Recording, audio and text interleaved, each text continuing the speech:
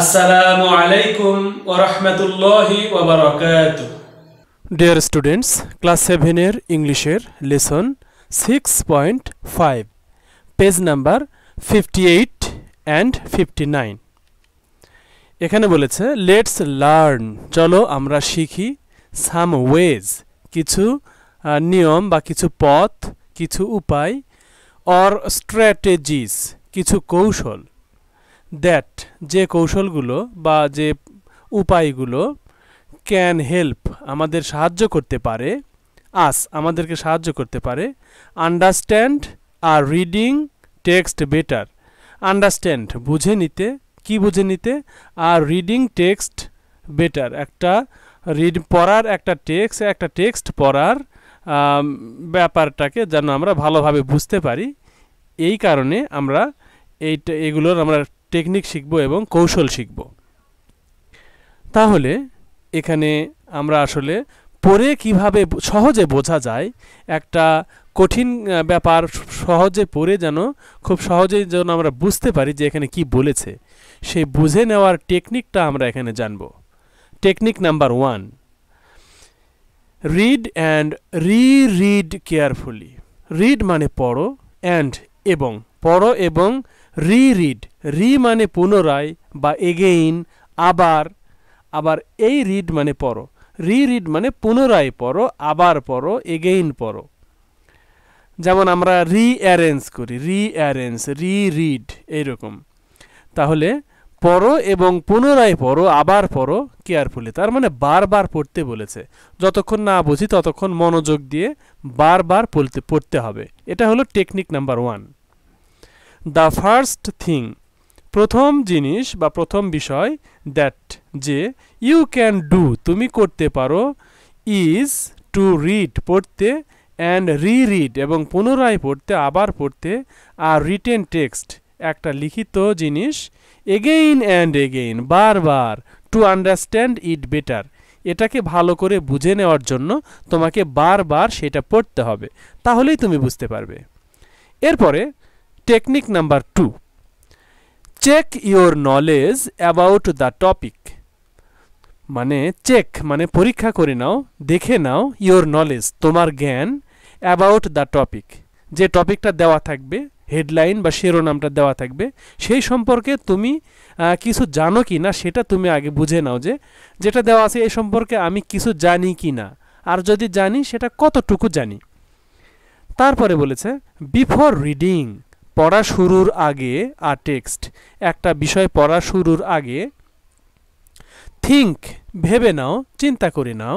How much you know তুমি কতটুকু জানো অ্যাবাউট দ্য টপিক এই টপিক সম্পর্কে তুমি কতটুকু জানো সেটা আগে চিন্তা করে নাও হোয়েন ইউ আর রিডিং যখন তুমি পড়বে থিঙ্ক অ্যাবাউট চিন্তা করে now what you want to know তুমি কি জানতে চাও অ্যাবাউট দ্য টপিক এই টপিকের ব্যাপারে তুমি কি জানতে চাও আফটার রিডিং পড়ার শেষে থিঙ্ক চিন্তা করে নাও অ্যাবাউট বিষয়ে কি বিষয়ে চিন্তা করবে হোয়াট ইউ হ্যাভ লার্নড তুমি কি শিখে ফেলেছ অ্যাবাউট দ্য টপিক তার মানে এখানে 3টা স্টেপ প্রথমে হলো পড়া শুরুর আগে তোমার কি জানা আছে পড়া শুরু করার পরে মানে পড়ার সময় তুমি কি জানতে চাও সেটা জানো সেটা শিখে নাও আর পড়া শেষ হয়ে গেলে তুমি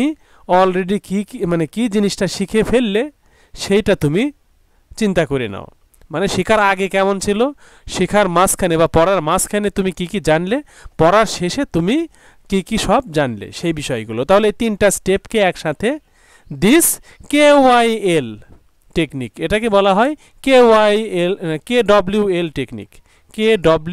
টেকনিক কেতে হলো নন মানে জানা মানে অলরেডি আমার কি জানা ছিল আগে থেকেই তারপরে ওয়ান টু নো এটা হলো ওয়ান টু নো মানে পড়ার সময় আমি কি জেনেছি পড়ার সময় এই বই মানে এই টেক্সটটা পড়ার সময় বা এই গল্পটা এই এসেটা পড়ার সময় আমি কি জেনেছি আর এই এলতে হলো লার্নড মানে পড়া শেষ করে আমি আরও কী কী জেনেছি। তাহলে একটা হলো পড়া শুরুর আগে, আর একটা পড়ার মাঝখানে, আর একটা হলো পড়ার শেষে। ব্যাপারটা এইরকম যে পাস্ট, প্রেজেন্ট, আর হলো এটা হলো মনে করো যে ফিউচার, বা এটা পড়ার শেষে কি আমরা জানব। তাহলে এই KWL টেকনিক আমরা জানলাম, এটা অবশ্য অনেক ইন্টারেস্টিং একটা বিষয়। উইল হেল্প ইউ, এই ইন্টারেস্টিং বিষয়টা তোমাকে হেল্প করবে আন্ডারস্ট্যান্ড আর টেক্সট বেটার, একটা টেক্সটকে বা লেখাকে ভালোভাবে বোঝার জন্য তোমাকে হেল্প করবে। এরপরে technique number 3, use contextual clues. Contextual clues, contextual মানে হলো প্রাসঙ্গিক, কনটেক্সচুয়াল মানে হলো প্রাসঙ্গিক, মানে রিলেটেড, একটা বিষয় সম্পর্কে রিলেটেড। মনে করো যে বিশ্বকাপ ফুটবল সম্পর্কে রিলেটেড কি হবে, মেসি হবে, নেইমার হবে, রোনালদো হবে, কিন্তু বিশ্বকাপ ফুটবল সম্পর্কে কিন্তু সাকিব আল হাসান খুব বেশি রিলেটেড নয়। ব্যাপারটা এইরকম। আবার মনে করো যে কৃষি কাজের সাথে যেগুলো জড়িত সেটা কৃষিকাজের সম্পর্কে রিলেটেড বা কনটেক্সচুয়াল, কিন্তু ইঞ্জিনিয়ারিংয়ের ক্ষেত্রে বিষয়গুলো আলাদা। তাহলে এই কনটেক্সচুয়াল ক্লুজ, এই ক্লুগুলো আমরা জেনে নেব। Contextual clues are the words. Clue মানে কিন্তু এখানে একটা কৌশল, বা ক্লু মানে একটা রহস্য বলা চলে, ক্লু মানে রহস্য বলা চলে। তাহলে এই কনটেক্সচুয়াল ক্লু, এটা দেখেই আমরা বুঝতে পারবো যে এই শব্দের বা এখানে কি বলতে চেয়েছে। Contextual clues are the words, এগুলো হলো কিছু ওয়ার্ড অর সেন্টেন্সেস, অথবা সেন্টেন্স হতে পারে, ফাউন্ড, যেগুলোকে পাওয়া যায় উইদিন দ্য প্যারাগ্রাফ, প্যারাগ্রাফের মাঝখানে বা ভিতরে, অর প্যাসেজ, অথবা প্যাসেজের মাঝখানে বা ভিতরে, টু হেল্প ইউ আন্ডারস্ট্যান্ড, এই শব্দগুলো তোমাকে বোঝার জন্য হেল্প করবে। The meaning of the words, শব্দগুলোর অর্থ জানার জন্য, অর টেক্সট, অথবা টেক্সটগুলোর অর্থ জানার জন্য, বেটার, ভালোভাবে জানার জন্য। ইফ ইউ লুক ক্লোজলি, যদি তুমি তাকাও, ক্লোজলি মানে খুব কাছে থেকে বা মনোযোগ দিয়ে, এখানে ক্লোজলি মানে মনে করো যে মনোযোগ দিয়ে, অ্যাটেন্টিভলি, ক্লোজলি মানে এখানে অ্যাটেন্টিভলি। যেমন একটা বিষয় যদি আমরা ভালোভাবে দেখতে না পাই, তাহলে আমরা মনোযোগ দিয়ে দেখার জন্য কি করি, চোখটা কাছে নিয়ে আসি, মানে ক্লোজে আসি। এই ক্লোজ মানে এখানে অ্যাটেন্টিভলি। যাই হোক, যদি তুমি মনোযোগ দিয়ে দেখো, কাছে থেকে দেখো, ইউ উইল ফাইন্ড, তাহলেই তুমি খুঁজে পাবে ডেফিনেশনস, সংজ্ঞা। তাহলে সংজ্ঞা কি? আমরা বলি না যে এই মনে করো যে রিভার কাকে বলে, বা গ্রামার কাকে বলে, এই যে কাকে বলে, এটাই কিন্তু সংজ্ঞা বা ডেফিনেশন। সিনোনিম, সিনোনিম মানে সমার্থক শব্দ, অ্যান্টোনিমস মানে বিপরীতার্থক শব্দ। তাহলে আমরা কি কি বুঝতে পারবো, ডেফিনেশনস বুঝতে পারবো বা সংজ্ঞা বুঝতে পারবো, সিনোনিম বা সমার্থক শব্দ বুঝতে পারবো, অ্যান্টোনিমস বা বিপরীতার্থক শব্দ বুঝতে পারবো, অর অথবা example of the unknown word, অথবা অজানা শব্দের উদাহরণও আমরা বুঝতে পারবো, অর টপিক, অথবা এই টপিকটাও আমরা বুঝতে পারবো, ইন দ্য টেক্সট। আর এইগুলো কোথায় থাকবে? টেক্সটের মধ্যে থাকবে। টেক্সট মানে হতে পারে একটা প্যারাগ্রাফ, একটা এসে, একটা আর্টিকেল, মানে কোনো লেখাকেই টেক্সট বলা হয়। যেমন তোমরা এখানে যেগুলো লেখা দেখছো, এটাকে টেক্সট বলা হয়। আচ্ছা, এরপরে বলেছে কিভাবে আমরা বুঝবো তার একটা উদাহরণ। আমরা কিন্তু 3টা টেকনিকই শিখে নিলাম, এখন এক্সাম্পল দিয়েছে। For example, in the following text, এই যে নিচের এই টেক্সটে, মানে যেগুলো এই যে ইটালিক বাঁকা করে লেখা আছে, এই দেয়ার line, in the following text, এই দেয়ার লাইনের মধ্যে সাপোজ, মনে করো, ধরে নাও, দ্য ওয়ার্ড অ্যারোগ্যান্ট, এই অ্যারোগ্যান্ট বা আরোগ্যান্ট যেটাই বলো না কেন, দুটাই ঠিক। এই ওয়ার্ডটা আসলে ঠিক কেন? ব্রিটিশরা একরকম উচ্চারণ করে, আমেরিকানরা একরকম উচ্চারণ করে, অস্ট্রেলিয়ান ইংলিশ আরেক রকম, সাউথ আফ্রিকান ইংলিশ সের উচ্চারণ আরেক রকম, আবার ইন্ডিয়া, বাংলাদেশ, পাকিস্তান এই দিকের মানুষ মানে ইংরেজিতে আবার অন্যরকম উচ্চারণ করে। যাই হোক, এখানে অ্যারোগ্যান্ট বা আরোগ্যান্ট মানে, মনে করো যে আমরা জানি না, এটার অর্থ আমরা জানি না, ধরে নাও যে অ্যারোগ্যান্ট মানে কি, এটার অর্থ আমরা জানি না। ইজ আ নিউ ওয়ার্ড, এটা একটা নতুন ওয়ার্ড টু ইউ, তোমার কাছে। বাই ইউজিং, ইউজ করার মাধ্যমে, কনটেক্সচুয়াল ক্লুজ, এই কনটেক্সচুয়াল ক্লুজ ইউজ করার মাধ্যমে, ইউ ক্যান আন্ডারস্ট্যান্ড, তুমি বুঝতে পারবে the meaning of the word, এই ওয়ার্ডের বা এই আরোগেন্ট ওয়ার্ডের মিনিং কি তা তুমি এর আশেপাশের শব্দগুলো দ্বারা তুমি বুঝতে পারবে। যেমন দেখো বলেছে Asif said to me, Asif আমাকে বলল, my cousin is so arrogant, আমার কাজিন খুব আরোগেন্ট। মনে করো আরোগেন্টের অর্থ জানি না, আরোগেন্টই বলি। তাহলে মাই কাজিন ইজ, কাজিন তো আমরা জানি চাচাতো মামাতো ভাই, তাহলে মাই কাজিন ইজ সো আরোগেন্ট, আমার কাজিন খুব আরোগেন্ট। হি অলওয়েজ, তাহলে এই আরোগেন্ট মানে হতে পারে খুব ভালো অথবা খুব খারাপ, এই দুটার মধ্যে যে কোনো একটা হবে। মানে আরোগেন্টের মিনিং হবে এমন যেটা যেটা হয়তোবা খুব ভালো অথবা খুব খারাপ, এটাই কিন্তু বোঝাবে, এই দুটার মধ্যে একটা হবে। এখন কোনটা হবে সেটা এখন দেখি। হি অলওয়েজ, সে সবসময়, থিংস চিন্তা করে বা ভাবে, সে সবসময় ভাবে। হি ইজ, সে হয়, মোর ইম্পর্টেন্ট, সেই খুব গুরুত্বপূর্ণ। Than any of his cousins, অন্য কাজিনদের চেয়ে তাকেই সে সবচেয়ে বেশি গুরুত্বপূর্ণ মনে করে।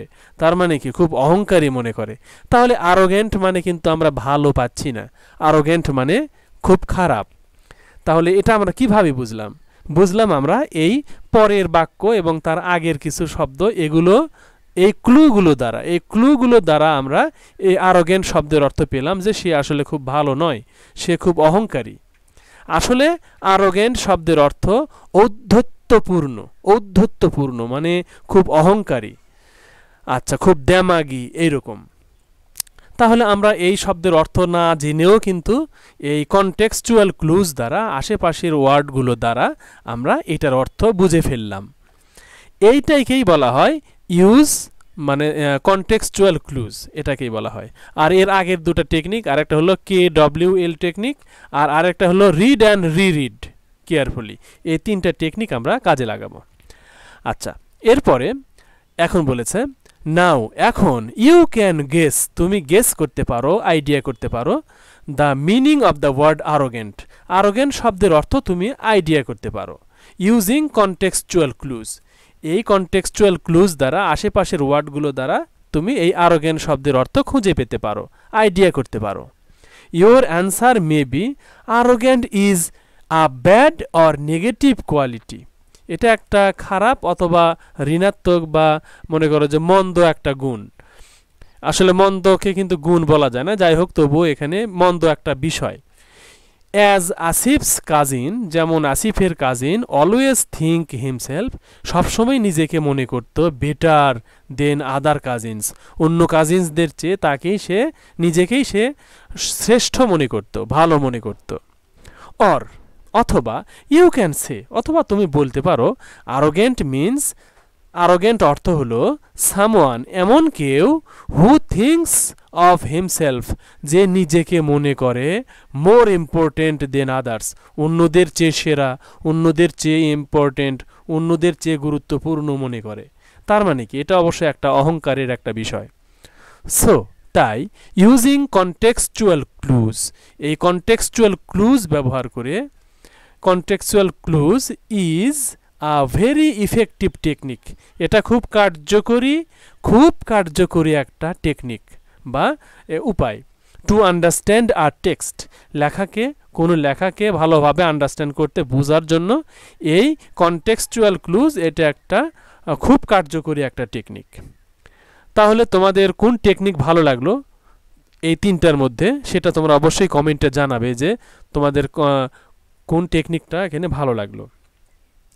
এখন আমরা দেখতে পাচ্ছি স্কিমিং অ্যান্ড স্ক্যানিং। স্কিমিং, দেখো এই মেয়েটা কিন্তু পড়ছে, দেখাই যাচ্ছে যে সে হালকাভাবে, মানে খুব একটা মনোযোগ দিয়ে পড়ছে না, হালকাভাবে সে খালি দেখে যাচ্ছে। আর এই ছেলেটাকে দেখা যাচ্ছে যে সেই ছেলেটা কি করছে, মানে একেবারে খুঁজছেই, এবং এখানে কি এটা, এই যে ম্যাগনিফাইং গ্লাস, এটা দিয়ে কিন্তু সে খুঁজে বেড়াচ্ছে। তার মানে স্কিমিং মানে হালকাভাবে পড়া, মনে করো যে এখানে জাস্ট কি বলেছে সেটা খুঁজে বের করা, হালকাভাবে পড়া, খুব মনোযোগ দিয়ে নয়, হালকাভাবে এইটা বুঝে নেওয়া যে এটা আসলে কি বিষয়ে এখানে লিখেছে। আর স্ক্যানিং মানে তো স্ক্যানিং, যেমন স্ক্যান করে, মানে খুঁটিনাটি বিষয় লক্ষ্য করে পড়া। তাহলে এই দুটা কিন্তু এক একটার অপোজিট, স্কিমিং আর স্ক্যানিং। আমরা কিন্তু স্ক্যানিং বিষয়টা কিন্তু অনেকেই জানি যে স্ক্যান করে। মনে করো যে এই যে একটা তোমাদের যে কোনো বইয়ের পৃষ্ঠাকে যদি তুমি স্ক্যান করতে চাও, তাহলে মোবাইলে কিন্তু স্ক্যানার আছে, অথবা তোমাদের বাসায় বা দোকানে কিন্তু তোমরা দেখে থাকবে যে এইরকম একটা স্ক্যানিং মেশিনে স্ক্যান করে ফটোকপির মতো। আবার এরকম স্ক্যান করেও তোমরা অনেকবার কিন্তু ব্যবহার করেছো। যাই হোক, এই স্ক্যানিং মানে কি? একেবারে তন্ন তন্ন করে খুঁজে বের করা, এখানে কয়টা ওয়ার্ড আছে, কোন অক্ষর কেমন, একেবারে সব কিছু তন্ন তন্ন করে খুঁজে বের করা। তাহলে এরকম তন্ন তন্ন করে খুঁজে বের করাটা এটা হলো স্ক্যানিং। আর হালকাভাবে পড়ে শুধুমাত্র মূল আইডিয়াটা বের করা, এটা হলো স্কিমিং। তাহলে আমরা এখন এই স্ক্যানিং আর স্কিমিং সম্পর্কে পরের অংশে জানব। এগেইন, আবার there are two types of reading, দুই প্রকার পড়া আছে, স্কিমিং অ্যান্ড স্ক্যানিং। অলরেডি আমরা শিখেই ফেলেছি এই দুটা সম্পর্কে। স্কিমিং ইজ রিডিং, স্কিমিং হলো এমন পড়া, সামথিং কোনো কিছুকে এমনভাবে পড়া, কুইকলি দ্রুত পড়া, to get a general idea, একটা সাধারণ আইডিয়া নেওয়ার জন্য দ্রুত পড়ে যাওয়া, অ্যাবাউট দ্য টপিক, টপিক সম্পর্কে দ্রুত পড়ে একটা আইডিয়া নেওয়া। অন দ্য আদার হ্যান্ড, অন্য হাতে বা অন্য পক্ষে, অপর পক্ষে, স্ক্যানিং হয় টু গেট স্পেসিফিক ডিটেইলস, মানে স্ক্যানিং হলো একেবারে ডিটেইলস নেওয়া, এখানে কোথায় কি আছে সব কিছু একেবারে তন্ন তন্ন করে খুঁজে তথ্য নেওয়াটা, এটা হলো স্ক্যানিং। তার মানে কি, স্ক্যানিং করতে কিন্তু অত দ্রুত পড়া যাবে না, ভেবে চিনতে পড়তে হবে। ফর এক্সাম্পল, উদাহরণস্বরূপ, when you read a newspaper, যখন তুমি একটা নিউজ পেপার পড়ো, you just read the headlines, তুমি প্রথমে হেডলাইনটা পড়ো, অফ দ্য নিউজ, খবরের হেডলাইনটা পড়ো, to get an idea, idea নেওয়ার জন্য, দ্যাট ইজ স্কিমিং, এটা হলো স্কিমিং।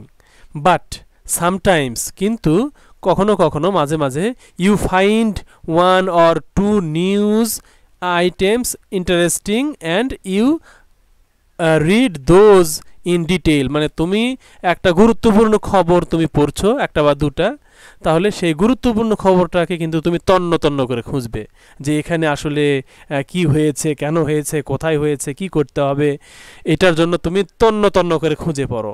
আর এটাই হলো স্ক্যানিং, এটাই হলো স্ক্যানিং। তাহলে আমরা এই দুটো সম্পর্কে জানলাম। আমরা একটা হোমওয়ার্ক করব, এটার অ্যান্সার তোমরা অবশ্যই কমেন্টে লিখে দিবে যে মেক আ সেন্টেন্স, একটা সেন্টেন্স তৈরি করো উইথ ওয়ে, এ ওয়ে একটা ওয়ার্ড, এই ওয়ে ওয়ার্ড দ্বারা তোমরা যে কোনো একটা সেন্টেন্স মেক করে পাঠিয়ে দাও। আর অবশ্যই তোমরা এই তিনটা টেকনিকের মধ্যে কোন টেকনিক তোমাদের কাছে ভালো লাগলো, বা কোন দুটা, বা মানে কোন একটা, সেটা তোমরা অবশ্যই কমেন্টে উল্লেখ করবে। তাহলে সেই সাথে এই ভিডিও এখানে রাখছি। আল্লাহ হাফেজ, আসসালামু আলাইকুম ওয়া রাহমাতুল্লাহ। বন্ধুরা, তোমরা কিন্তু অবশ্যই চ্যানেলটা সাবস্ক্রাইব করে রাখবে, তাতে কিন্তু তোমাদের পক্ষেই ভালো হবে যে এই ভিডিওগুলো কিন্তু তোমরা খুঁজে পেতে তোমাদের সুবিধা হবে, এবং বেল আইকন অন করে রাখবে, তাহলে তোমরা সবার আগে কিন্তু ভিডিওগুলো দেখতে পাবে। এই চ্যানেলের সকল সাবস্ক্রাইবারদের আল্লাহ সুখে রাখুন, শান্তিতে রাখুন, নিরাপদে রাখুন, এবং তাদের জীবন উন্নত করুন। আমিন। আসসালামু আলাইকুম ওয়া রাহমাতুল্লাহ।